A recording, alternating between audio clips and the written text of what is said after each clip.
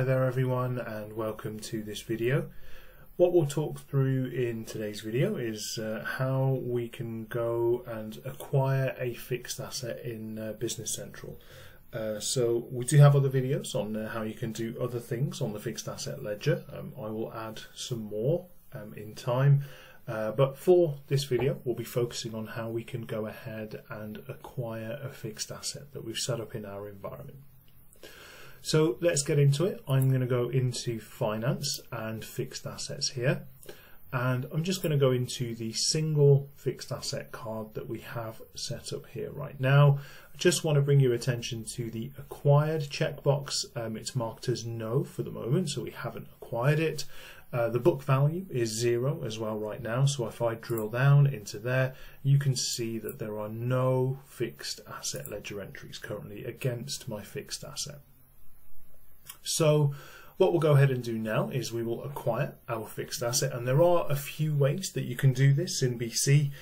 Today I will show you acquiring the fixed asset via a purchase invoice. Okay, so let me go into my purchase invoices. I'm going to raise a new purchase invoice. I'm going to select my vendor, and I'm going to select a vendor invoice number. And I'm going to select on the lines area a type of fixed asset, and then in the number column I can see my single fixed asset that I have set up in my BC company. So I can then input a quantity, so I'm going to say 1, and I can input my direct unit cost, so I'll just put in a value there, and you can add the VAT prod posting route field in to set your VAT rates just as you normally would on any invoice, but I'm not going to do that for now. What I will do though is just show you the FA posting type field here. Okay, so this is set to acquisition costs right now, but you can set this to maintenance or appreciation as well, depending on what you're doing for this particular fixed asset purchase invoice line. Okay, so I'm just going to leave that as acquisition cost for today. Another thing here, obviously be careful of your posting date of your invoice. We should always obviously be careful of posting dates in BC because they will define when the transaction hits our GL, but I'm going to back post this a little bit here, and I'm going to say the 1st of March 2024, right? So I'm just doing this on this invoice just to show you that you can, but this is the date that will effectively turn out to be the acquisition date for our fixed asset in our BC environment. Okay, so just to recap before I go ahead and post, I put on a purchase invoice, I selected a vendor, I input a vendor invoice number, I put in a line type of fixed asset, selected my Ferrari 599 GTO, I put in a quantity of 1 and my direct unit cost against my fixed asset. Then I just reviewed the FA posting type, which we have selected as acquisition cost, but you can also set it as maintenance and appreciation if you want to. So what I'll go ahead and do now is just do a preview posting, and what this will do is it will just error. So let me just go ahead and set that up. Export and MISC. Okay, 1 second, sorry, I've not done this on this environment before obviously, so let me just go here and I'll try that again.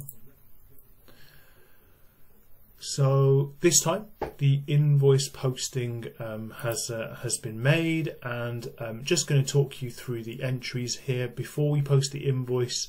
So I'll talk you through all of the sub-ledger entries, as well as the general ledger entries here, sorry, but then we'll go off into the fixed asset card just to see what's happened there. Okay, so firstly the GL entries, we've got 2 of those. So one side of that transaction goes to my GL account 62210, so that's driven by my posting setup on my fixed asset ledger. The other side of the transaction goes to my accounts payable. Okay, so they are the postings that are going to be made to my general ledger. My vendor ledger will also be affected. Obviously, we're posting a purchase invoice, so if I go into there, there's one vendor ledger entry. It's an invoice to vendor number 10,000. I mean, I won't go through this, but we'll do another video on vendor ledger entries. I have a VAT entry, so although there's no VAT on my transaction, I still have the base amount of my transaction there with no VAT on there. So I also have a detailed vendor ledger entry, as there always is, off the back of a vendor ledger entry. I won't go through that in much detail. There's no need. And the fixed asset ledger entry is the final one on here. So it's just a posting that's going to go to my fixed asset ledger with the amount. FA posting type is acquisition cost, and the date is the 1st of March 2024. Okay, so that's all the entries. Let me go ahead and post my invoice here. BC's asking me, do you want to open the posted invoice? I'm going to say no.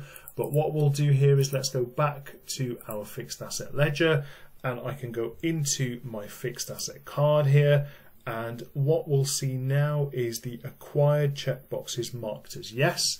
So as I said on one of my previous videos, we can't toggle this checkbox. I can't change the value in here. It's system controlled. And also now, if I go into my book value, I can drill down on the 150,000 that I see there. If I want to see a bit more detail on that, I can go in, and that brings up my FA ledger entries, my fixed asset ledger entries. I can see the underlying detail here that the posting date was the 1st of March 24. I've got the document type as invoice and the reference number here. My fixed asset number is my Ferrari.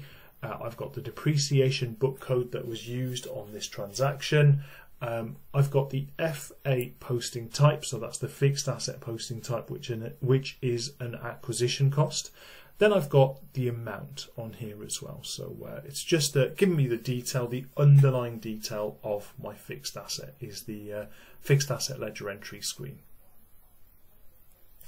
Okay, and that's really it, guys. I mean, that's how you can acquire a fixed asset. There are other ways. I mean, you do have another application area called the fixed asset GL journal.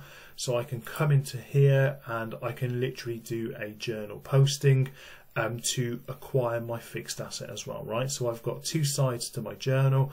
I can do an FA posting type here as well. I can choose acquisition cost, appreciation, maintenance, just as I could on my purchase invoice, right? So I guess this is to do with sort of business process and how you acquire your sort of fixed assets according to your operations, right?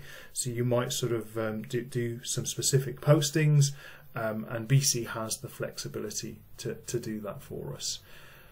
Yeah, so that's everything I wanted to show you. Have a play in a test environment. If you have any questions, do reach out.